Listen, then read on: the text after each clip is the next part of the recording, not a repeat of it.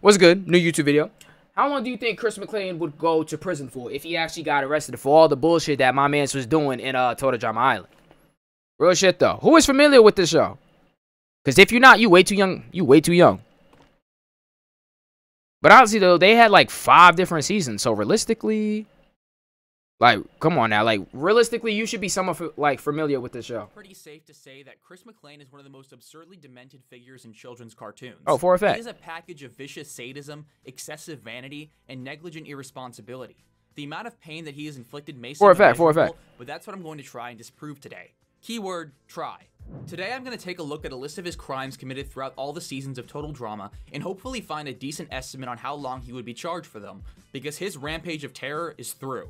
Or at least that's what I would say if there wasn't a new season of the show coming. Whole new one coming back too, like an extra 2 seasons. And I am going to check that out. I'm not going to cap. Yeah. There are a few rules and clarifications I want to make though. I want to limit this to things Chris Mclean has done that are more or less cut and dry instances of a crime. There are a lot of things he's done over the years that are pretty much inexcusable, but aren't easy to fit into discrete violations of written law. So for the sake of simplicity, I'm going to just choose the best examples I can really find of any crime I'm charging him of. And I'm only charging him with each crime once. He being fair, it's all good. We spend hours here arguing whether he's committing battery or assault or attempted murder in each instance of the show where he pushes or shoves another character. To balance that out, I'm giving him the maximum sentence for each charge. So expect a lot of life sentences. And just to make things clear, I'm not a lawyer. I'm not an expert in this field. I'm not a fucking lawyer. I did consult a criminal lawyer on some topics I had questions about for this video, but I'm not claiming to be an end-all be-all authority on this topic. Real shit, real It's just spill. a fun estimate I'm making as a thought experiment. Let's keep that in mind, folks. Starting off, going with a very easy one. In fact, I think among fans of the show, this is the most obvious instance of Chris Mclean engaging in criminal behavior. In episode 2 of Total Drama World Tour, Chris commands Chef to release a bunch of flesh-eating scarab beetles they had gathered on the cast, and although all the players managed to escape, the intern he was forcing to be a footrest is literally eaten alive to the bone off camera. Oh shit. Wow. Man, that's kind of dark. Wow, this show is dark. Chris, like, for real, that's kind of dark. Like, damn, bro, imagine, that is fucked up. Okay, definitely murder, he killed somebody. The poor guy. This shows a premeditated plan to enact deadly force on a group of people, and one of those people unfortunately passed away in the process. Because of that, I'm going to consider this first-degree murder. You could argue that this could be pleaded down, but the fact that he and Chef willingly collected a deadly force ahead of time that they unleashed on a group of people makes it hard to justify this as manslaughter or second-degree murder. Chef would probably be prosecuted too, because he is the one who took the action on Chris's command. The max sentence for both of them is life imprisonment. There's a lot of instances in the show that can be pointed to as attempted murder. I mean, you're not going to get away with pushing people off cliffs or detonating explosives on boats in the real world. But I think the simplest example is what he did to Ezekiel in Season 3, Episode 13. But it's this one called attempted murder. Ezekiel sneaks back onto the plane and gets captured by the cast. When Chris is done with him, he commands Chef to throw him off without a parachute. And given that that's most likely a drop of 8 or more kilometers, yeah, that's pretty deadly.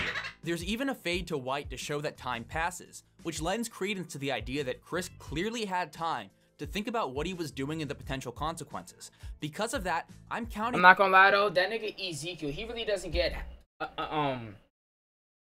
enough credit for how many times that he was able to survive all that bullshit that Chris was throwing at him. Nigga tried to throw him out the plane, then that nigga survived. He basically was living underneath the plane for like God knows how long. This nigga basically went feral. He basically turned into a fucking like animal person. Like, son, bro. He basically became like the king of like some fuck, I forgot what do you call it. Like, you know, some like, you know, he basically became the king of like feral wild animals and stuff like that. I'm not gonna lie.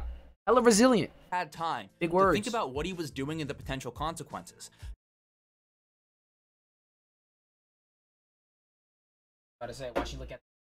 Because of that, I'm counting this as an attempted murder, and the max sentence for that is a life definitely. sentence. He also does this again, like 2 episodes later, to the intern that mixed up Italy and Greece. You might initially think this is about the contestants of Total Drama themselves, but that's not what I'm referring to here. Where are you going? Where are you going? Where are you going? Why? Why are we running to the front? Why?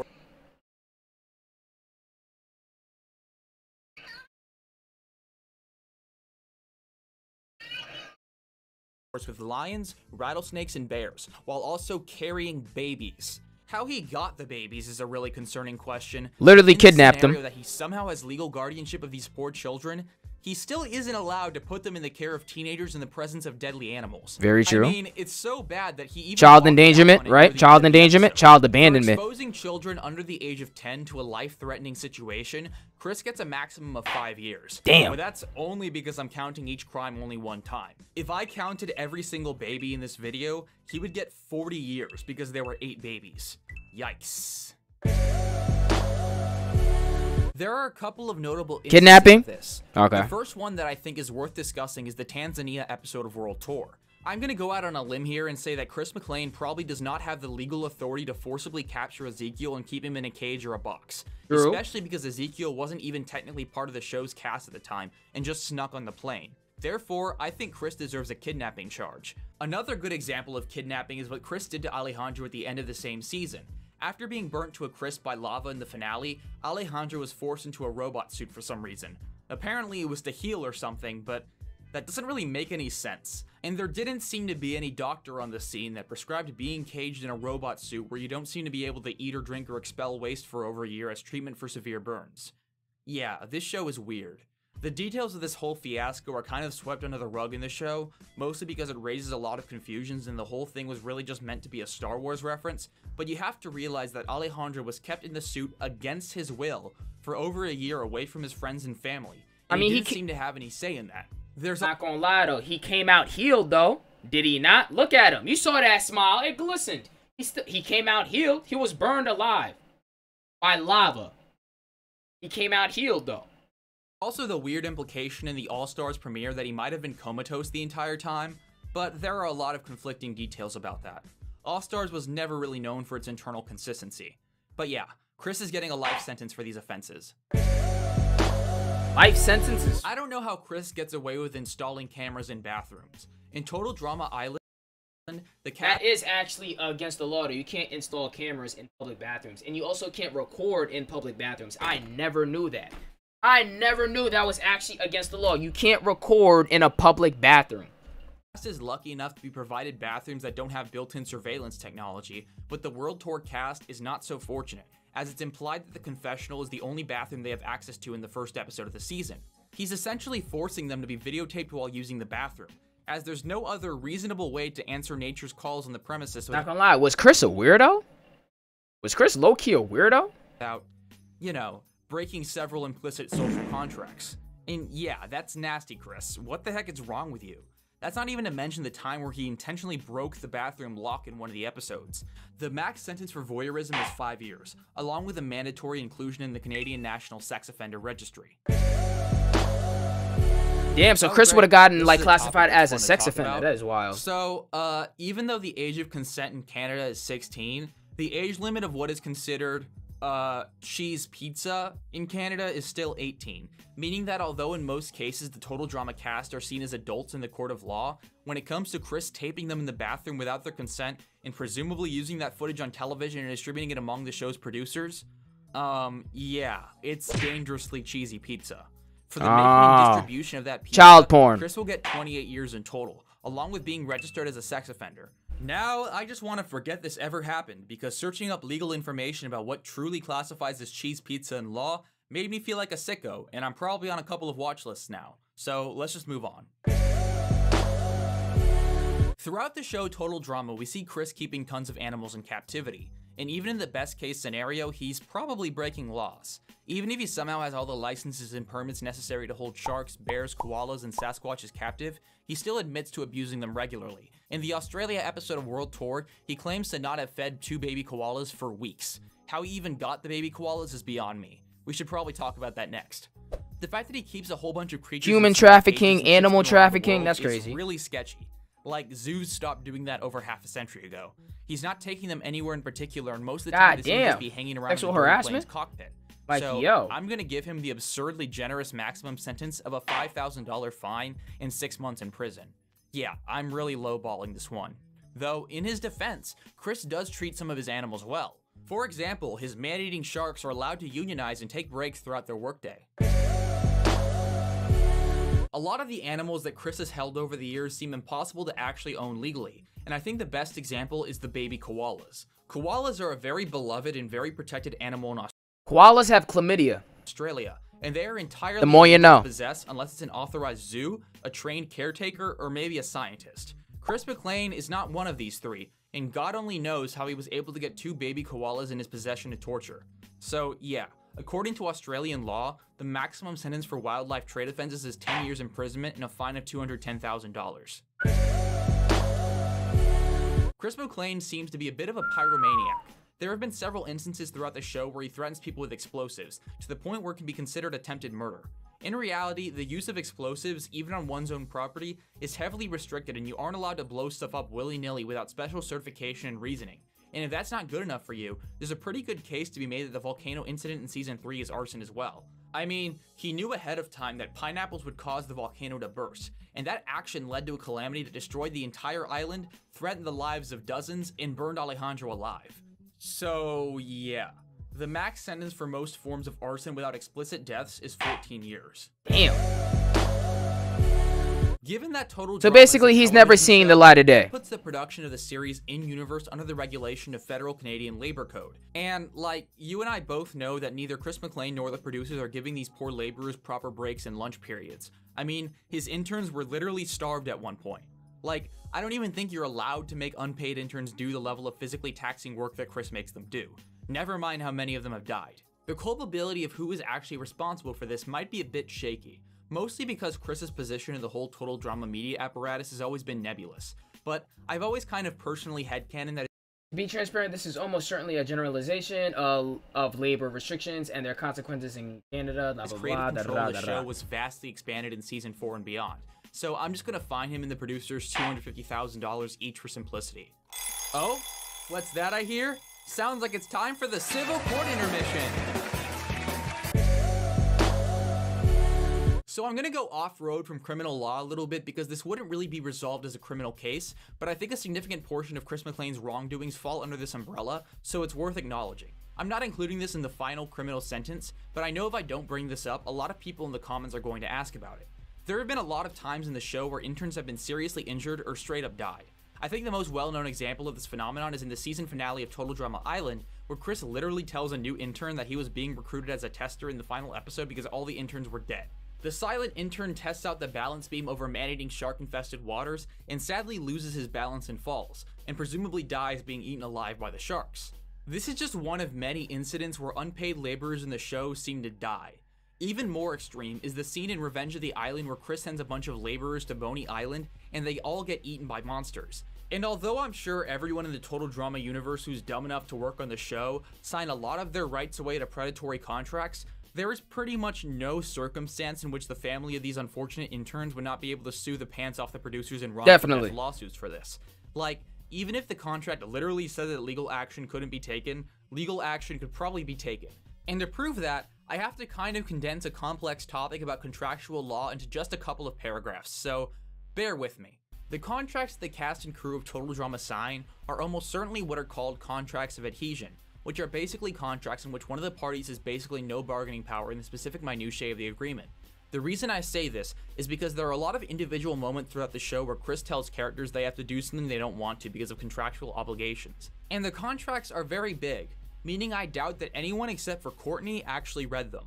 In a court of law, an adhesion contract can be deemed unconscionable, which in a nutshell means that it's declared too unfair or predatory to be strictly enforced in court. Which, with a guy like Mclean and producers like the Total Drama producers, I can see it happening. So yeah, although I doubt Chris Mclean could be criminally charged for the death of the balance beam intern, I think his family could easily sue the producers for millions. Definitely for a maybe nice little even civil tens of court suit, millions, civil I'm suit. not gonna lie. The complete lack of safety procedures in the Total Drama workplace really sets that in. This also Nah, they really applies ain't to give a the fuck set about none of their construction workers, he for sent real. to Boney Island in Revenge of the Island, in pretty much every other instance of an intern dying, which usually happens off screen. Though, I should say, I'm not a legal expert, I'm just a guy talking about a cartoon on the internet, and there's a lot to this topic beyond just my simple rundown. While we're at it, I think it's also worth talking about characters in Total Drama that likely could sue Chris and the producers for personal injury. Once again, there's a level of gray area because they likely signed some predatory ass contracts that waved a lot of rights away, But, like, no matter what Dakota and her father signed when applying for the show, I think the courts would likely side in favor of the 16-year-old girl who was sent into an extremely dangerous radioactive mine as an unpaid laborer. Especially because she endured life-altering physical damage and, based on how her speech patterns change, a measurable drop in her IQ. I can't help but now imagine someone in the court administering an IQ test to Dakota Zoid in order to prove a permanent loss in cognitive function as a result of radiation poisoning. Golly. Uh-oh. Sounds like that's it for the civil court intermission for today. Thanks for joining us. There's a lot of examples of things like this happening throughout the show, especially with the amount of havoc caused while traveling the globe and world tour. I mean, does anyone else remember the amount of artwork destroyed at the Louvre? The simplest example that I can think of is when it's shown in episode 6 of World Tour that Chris sent out a gigantic robot dubbed the Total Drama Machine to search for an AWOL Duncan. And we see a clip where the machine terrorizes a neighborhood and completely destroys the roof of a house. I think we can reasonably assume the damages there are over $5,000, and because of that, I'm giving him the maximum sentence for mischief to property of 10 years. Assault and battery aren't really defined as different things in the Canadian Criminal Code, so I'm just gonna lump it all together. And frankly, Chris basically assaults the contestants all the time, and they kind of assault each other. Isn't assault like, you know, you doing it with your hands specifically, and battery is with an object? Consent, which he does plenty of times in and out of the game. The max sentence for assault causing bodily harm is 10 years. Damn. In Total Drama World Tour, Chris siphons the budget for the season along with its emergency backup by the 10th episode on personal amenities, like a hot tub for his pimped out airplane lounge. This is absolutely a misallocation of funds, and you can even argue he should be held responsible for the fact that the plane had to run an emergency landing that literally flagged Owen and Izzy. Fraud over $5,000, which I'm sure is what this entails, comes with a maximum sentence of 14 years. Now, I could go on a whole tangent about how Canadian law manages the disposal of nuclear waste, and talk about what Chris and the nuclear waste company he worked with would be deemed responsible for in court. But fortunately, I don't have to, because at the end of Total Drama Revenge of the Island, Chris Mclean gets arrested by the RCMP and goes to jail for a year. So, lucky me. And lucky Chris too, as he's already been tried for this, and that's a generous sentence for how much damage he did to the local wildlife. 1 year? For dumping radioactive waste, bro? There are several instances throughout the show where Chris Mclean has hinted at not paying several of the laborers in the show. Despite the fact that he seems to rely on a lot of unpaid interns, which in itself seems a bit sketchy, Chef Hatchet is claimed to have not been paid on time in the second episode of Total Drama Action. Chris tries to avoid the question. Interestingly enough, some of the employees seem to go on strike in the following episode. These kinds of disputes don't usually end up in court with prison time, they usually just end up in fees. But there was one case where an employer in Ontario who didn't pay employees went to prison for 90 days and was forced to pay $900,000 in fines. Also, because Chef is asking Chris directly, I love it when shit happens like that to people. Chris is responsible for Chef's paycheck and not What's good, my boy? Producers, so I'm charging him. So, all in all, Chris Mclean has been a very, very bad man. Horrible person. Very, very bad man. But hey, we all love him though. Really cover most of the things he does to the contestants in the context of challenges. Mostly because I wrote this video under the presumption that the dangerous things the contestants have done are done under some form of contractual consent. So really, most of the awful stuff he's done there would likely end up being handled in civil court. But even past that, Chris has a huge list of crimes, and if he were to be charged for all the ones I've outlined here, he would get, drumroll please, 3 life sentences, 86 years and 9 months in prison, $1,155,000 in fines, and he has to enlist in the National Sex Offender Registry. Yeah, I forgot about that part too. I forgot about that. Also I completely forgot about that part. Australian prison and 200. So okay, no. Before he starts adding that, nigga said 3 life sentences. So boom, Chris, you in jail right now, right? No, I mean you in court. All rise. All right, the final verdict for Christopher Mclean. I sentence you to 3 consecutive life sentences, 86 years and 9 months in prison. You will have to pay a fine worth of over $1,155,000. $5,000 in fines, and he has to enlist in the. And you also need to enlist in the Canadian National Sex Offender Registry. God damn. National Sex Offender Registry. Not cool, dudes. Oh, also add 10 years in an Australian prison and 210,000 Australian dollars. Jesus, another 10 years? Okay, he already got life sentences though, so it's not gonna be possible, but god damn. Okay, this is the thing though. When people begin life sentences or consecutive life sentences, like 4 or 5, what does that, like, what does that mean? Isn't one life sentence enough? I'm just saying. Isn't one life sentence enough? Because it's like, nigga, he's already going to be in there for life. So what's the point of adding another 2? Oh, and pretty much everything he's done to the contestants in the show, despite the contracts they signed, absolutely justifies a sum of tens, if not hundreds of millions of dollars in damages. Every single episode is a wrongful death and personal injury lawsuit spectacular. Frankly, I would join Total Drama just so I could get injured and sue the crap out of the show. I'd make a lot more than a paltry $1 million, I can tell you that much. Anyway, thanks for watching. Thanks for watching and stuff like that. You know what I'm saying? Thank you for watching my video too. You feel me? Like, subscribe. Yeah, you know, you already know what to do. Do your job. Do your fucking job. All right.